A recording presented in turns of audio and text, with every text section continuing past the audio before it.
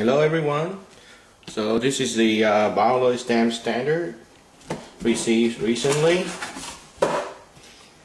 So it has two manual now, standard 1 and standard 2.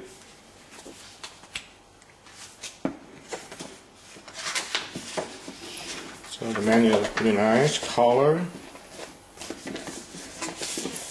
They designed the manual differently this time. So each project have 3 phases. Hopefully you can see this. Basic phase, application phase, and practical phase. And then also the design within each phase, they have several stages. And then we have think about it, introduce your robot, make your robot, and then go to programming, troubleshooting, problem solving. And the way they design is within each of these phases, whenever appropriate, they insert these stations in it. So that means as you read through, a certain concept or certain technique reinforced each time you go through the phase. So the approach is like a spiral, coming up, coming up, coming up. So it looks like designed to help students master such concept breadth-wise, also depth, with some depth also.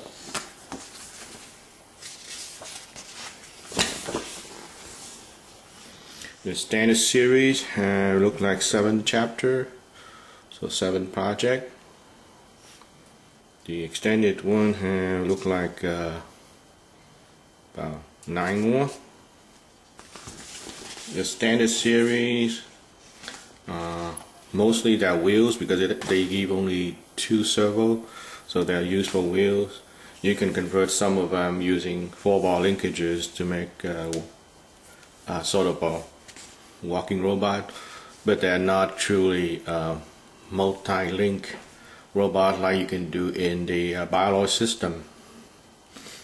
In the expansion series, it looks like they give you more stuff, so more regular servo, probably A to A probably, and you can have your old walking Bioloid, have grippers and launchers and stuff.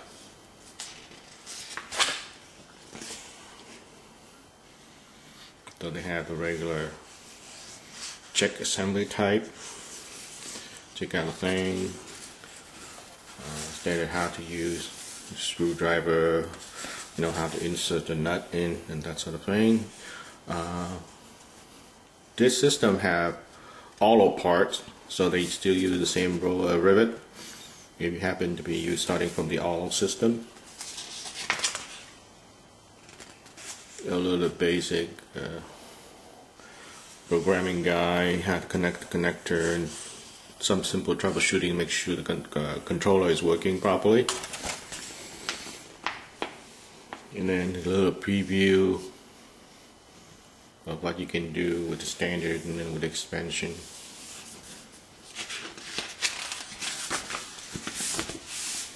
So here we go in the first project.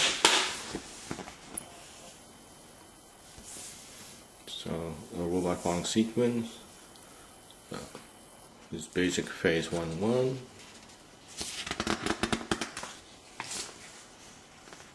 So first phase, you think about it.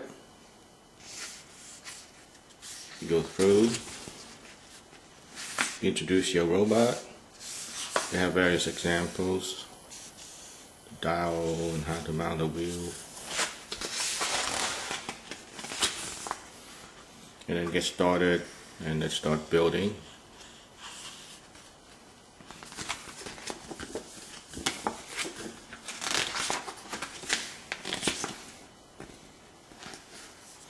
So the color is nicer this time, paper smoother. The contrast between parts are pretty good compared to the hollow manual. So essentially just building constructions. So once you build your bot, and then you can play with. So robot in motion, that's another stage within the first phase. Download the code and then check the code, see how it's working. That's some more practice example, some notes for it. And then we go to stage 3, more activity, problem solving. Essentially apply the existing code to see how you can do other things. And then challenge the student a little bit. Let's say if you want the robot to trace something, how you combine them, start thinking about it. And eventually they have one in the extended box that can do this. And then they close the first phase with some more general robotic information, learn about the technology behind it. Here they talk about some robot server and automation welder. So next the phase would be chapter 2. No, not really. I mean phase 1, 2. This is more concentrated. It will be concentrated more on the programming aspect. So you can see, same thing again. Think about it first, and then in previous thing, think about more about building the robot. Now thinking more about building algorithm. So you have standard flow charts, stuff like that. So they get into the more detail about how let's learn programming, more and more robot task tools, and then more stuff. Go into more detail for syntaxes and stuff.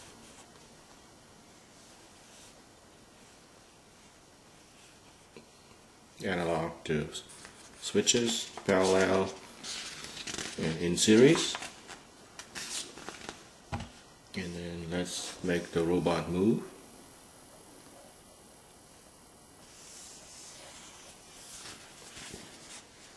And then we'll go back to stage 3 again. And some problem solving.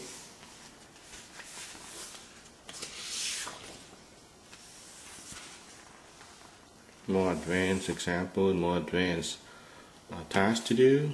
And then same thing again. They combine, let's say what happened if you want to coordinate certain input to run, how you would do that, how you would think about solving the problem, and then thinking of something else, design your own. Finally the end, some more advanced concept robot math. Here essentially they're trying to solve a chess, moving the chess piece on a chessboard kind of problem. And then finally phase 1, 3, so phase 3 of every project, and get them into more advanced problem, creatively solve problem. So once again, think about it, the approach, this concept, and then let's look into the robot movement in more detail. Essentially in this particular example, more fancy maneuvers.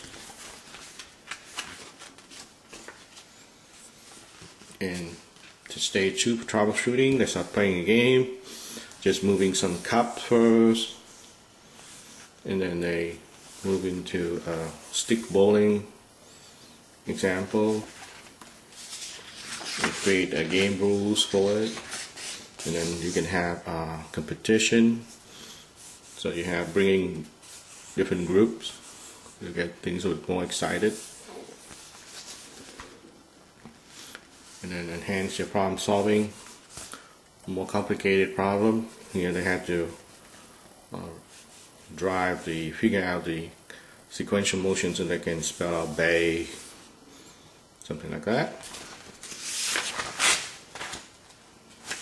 And then this one have numbers on them.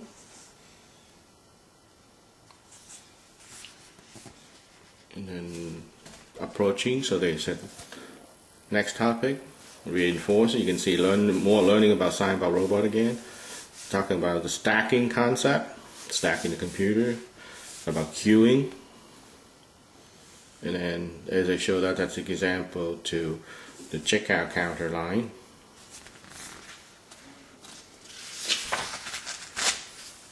And then you're ready to go to chapter 2 about the butt. And then they repeat the same 3 phases with different stages within them again in the manual.